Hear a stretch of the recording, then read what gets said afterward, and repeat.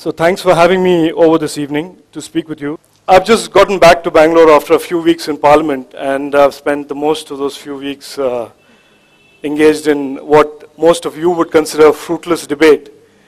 So this is a bit of a welcome change to speak with all of you and some of the young students, smart students of Malayaditi and their parents.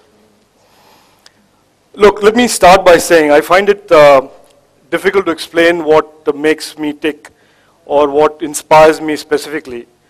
I've been asked this before. I have asked myself this. A lot of the time, my friends and family who don't see me as often as they would like to see me ask me that as well, obviously in a different context. They keep asking me why I continue to do what I do and why I continue to do more and newer things. And I frankly don't have an answer for it, but let me, because this topic has been posed to me, let me try and explain it this evening. Let me try and explain it in a slightly different way. I don't know how many of you have seen a movie called Saving Private Ryan. It's a Tom Hanks, Steven Spielberg movie. And the movie starts with a scene where the old Matt Damon character, playing the character of Private Ryan, walks through the World War II war cemeteries at Normandy, up to the tombstones of the soldiers who rescued him in the movie, and after saluting, addresses Captain Miller's grave, and he says, and I quote, "My family is with me today. They wanted to come with me. To be honest with you, I wasn't sure how I'd feel coming back. Every day I think about what you said to me that day on the bridge. I tried to live my life the best I could. I hope that was enough. I hope that at least in your eyes, I've earned what all of you have done for me." He then turns to his wife and asks, "Tell me, have I led a good life? Tell me I'm a good man." And she says, "Yes, you are." And this, in a lot of ways, sums it up for me. The purpose of life, or a career or work, should be seen as doing good and leading a good life in the eyes of those who you respect, who respect you and love you. You live one life, live it as if you have to answer that same question that Private Ryan asked his wife at some point in your life. To the question of who or what inspires me, I can only say that at different stages of my life, different things and different people have motivated me and inspired me. I say things because more than specific people, it's specific actions, thoughts, and values that have inspired me, inspire me today, and will inspire me. I've sometimes tried to analyze this myself and find a common thread. What is this common thread? What turns me on? What gets me going? And I think, and without being very facetious, the common thread for me has been the values of idealism, kindness, courage. And as I describe to you the people who inspire me, who have inspired me, you'll find that this common thread runs across all of those people. I'm a big believer that your experiences as a child or a young person growing up and absorbing shape and define you as a person. Your values and beliefs gravitate you to the right kind of people, the right role models, and give you the confidence, therefore, to be passionate and believe in your goals. Passionate about your goals and to believe in them. Being inspired is really important if you want to exceed your own limits. I think a man or a woman and his mind can take that person so far, but an external catalyst of an inspiration pushes you beyond the limits that you would otherwise achieve on your own. So it's to exceed your own limits, or if you're straying off the beaten path. But I always say to those who ask me, be inspired not just by names or big achievements or the headlines, especially in India where all of those are very easy to achieve, but by actions, beliefs, and ideals. And like the famous Formula One driver Ayrton Senna once said, and he's an idol of mine, and I quote, "I have no idols. I admire work, dedication, and competence," end quote. Since you've asked me what my life and my inspirations, I will move into that territory. It's uncharted territory for me as well. So here's my first shot at it. For those who know me, some of you do, some of you don't. I've been a nomadic Indian Air Force kid living all over India. I've been an average student most of my life. I had a short spell, an aberration my parents would call it, where I excelled academically. They're still trying to figure out how that happened. I became a full-blown nerd with an insatiable appetite for churning out code.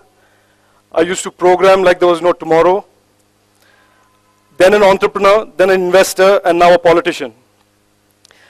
And funnily enough, day before yesterday, I was in a panel discussion in Delhi, and somebody introduced me as a telecom entrepreneur, a politician, and a media investor.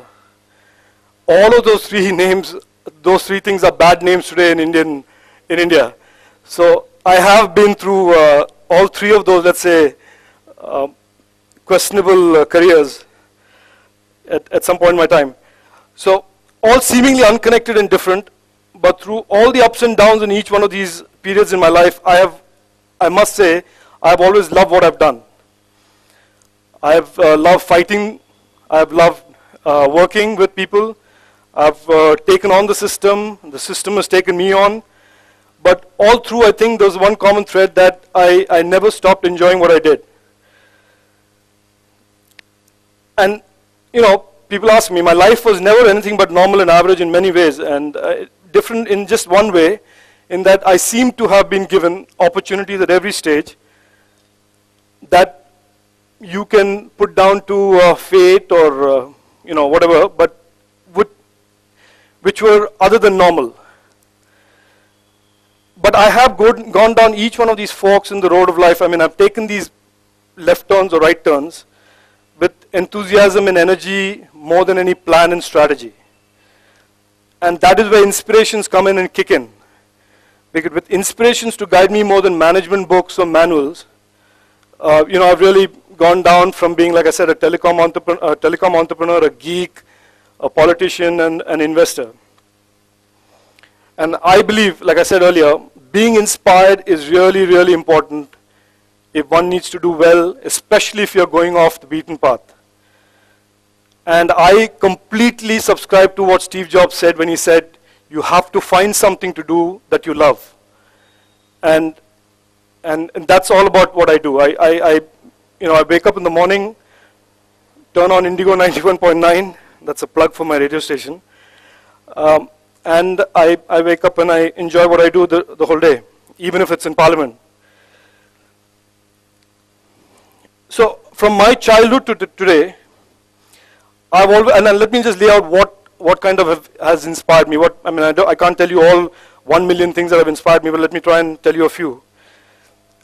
From the earliest memories that I have as a child to today, I've always been inspired by the sense of duty and commitment to our country of our uniformed armed forces, for example. In my office in Delhi, it's a parliamentary office. Most parliamentarians put pictures of their party president, or party icon, or a statue, or, you know, an elephant, or whatever.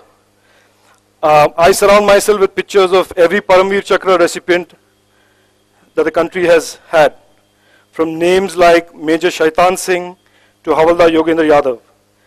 And at a time when our definition of icons in India are limited to either cricketers or film stars, I think these men and their stories of courage and service to the nation keep me fairly focused, especially when I'm in Delhi and I keep the company of your favorite tribe of people, the politician, and other notables who run our capital city and our nation.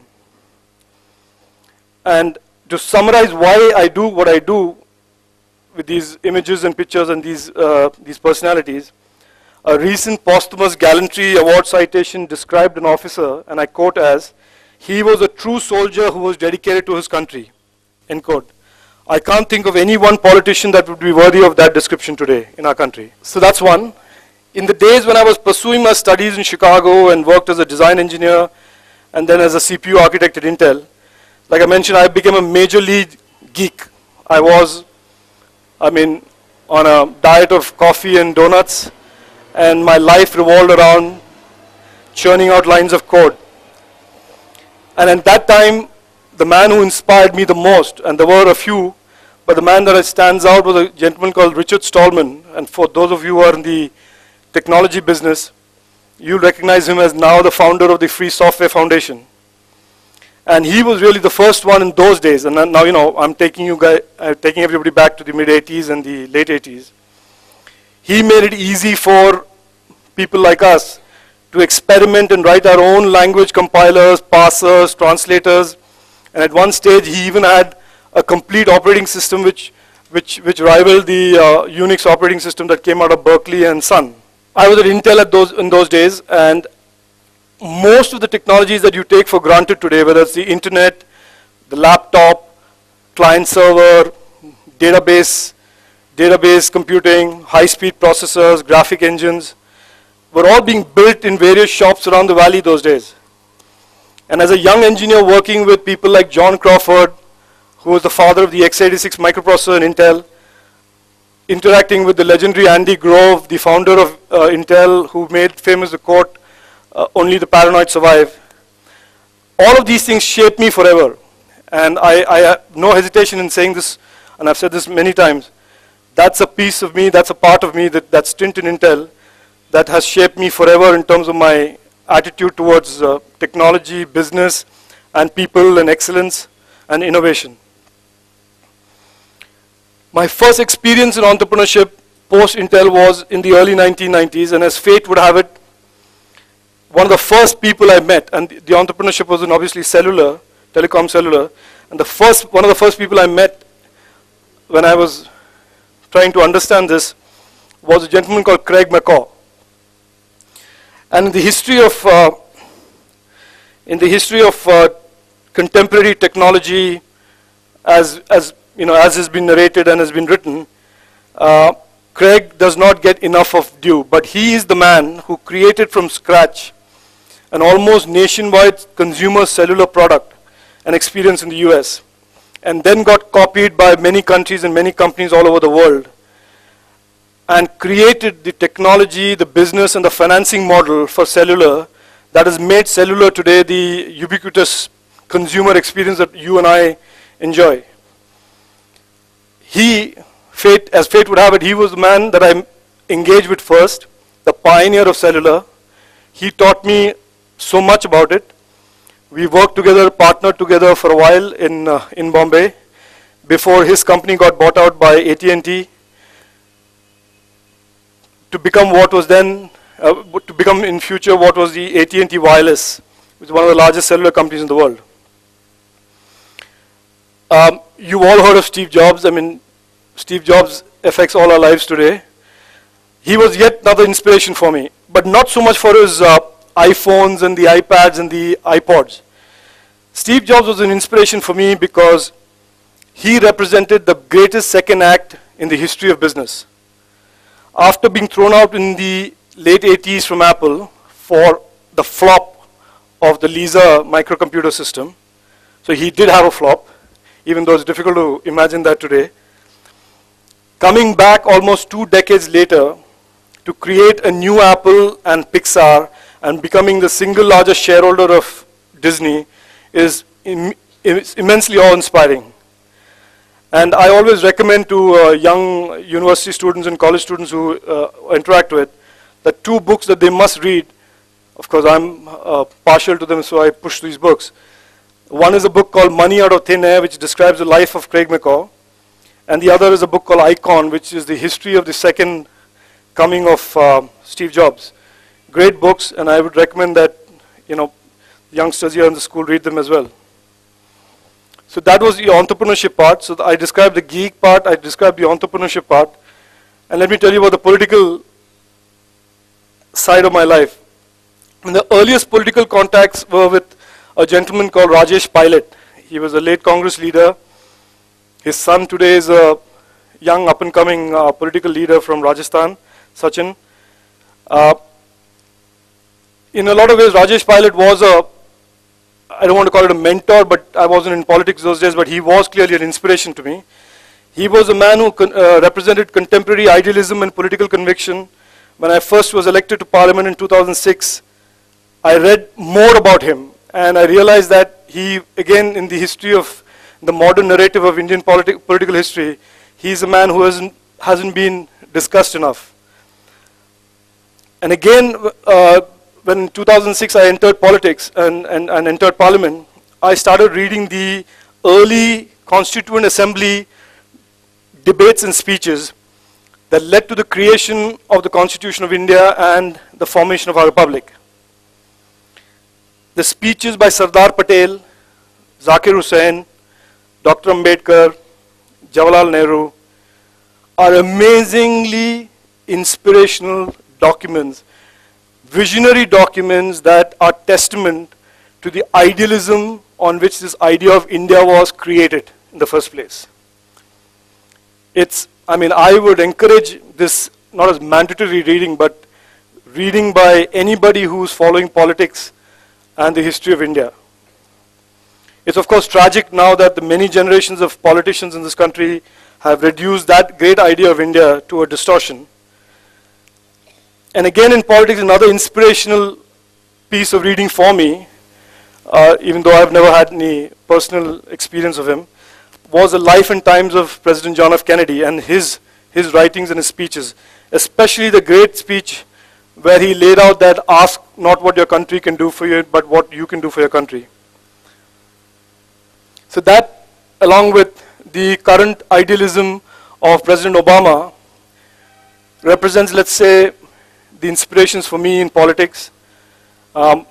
Every time I walk into Parliament and I hear of another scam or see something that is completely dysfunctional, like garbage in Bangalore, for example, you tend to go back into the history of India and say, this is not what the real politics is about, this is not what real politicians are about. There was an original idea that is a far more powerful and compelling idea, and that's what we should aspire to, that's what I should aspire to. And then of course there are personal heroes like the first man on the moon, Neil Armstrong, the first open heart surgeon, Dr. Christian Barnard, both of whom I've had the honor and pleasure of meeting. Pure perseverance of, for example, Mary Kom, Debendra Singh Laishram, Sushil Kumar, who've achieved such great standards of sport despite what's happening in the sports administration in this country. Pure perseverance, pure guts is what they personify. Musicians like Stevie Ray Vaughan, Buddy Guy, Robert Johnson, Eminem, they provide another form of inspiration to me.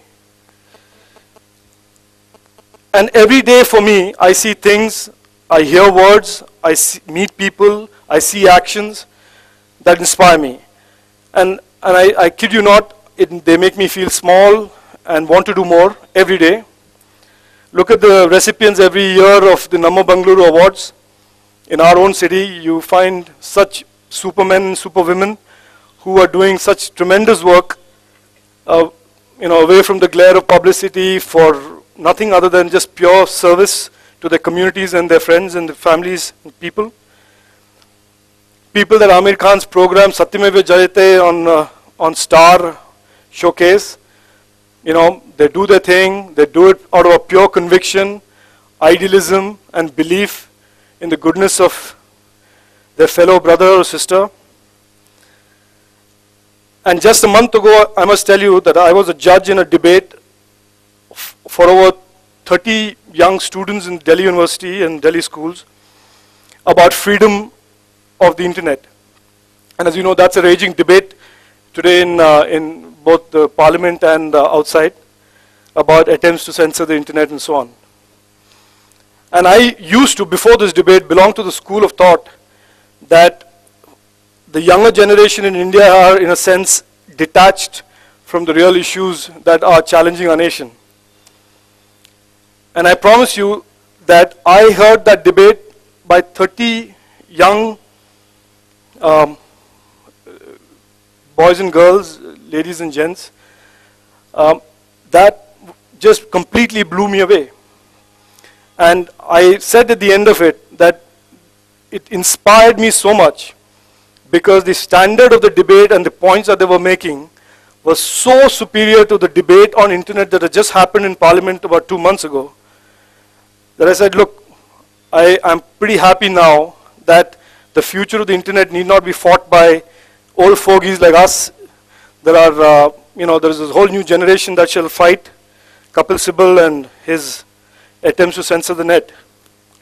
And that left it completely, it left me very, very, very impressed. Let me end by saying this, and I think I've taken enough of your time.